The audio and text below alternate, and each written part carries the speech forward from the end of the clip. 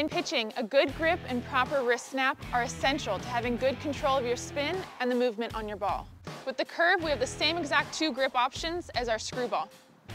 With this pitch, we want to place emphasis on both our middle and index finger. With the 2-seam grip, we can really get both fingers resting on a seam, which is really nice and almost preferred. We're going to think about having a firm wrist as we release this ball, keeping our fingers underneath the ball as it crosses our body, and think about releasing it in front of our belly button. Remember, with a good grip and proper wrist snap, we're going to have more spin on the ball and more speed and hopefully throw more strikes.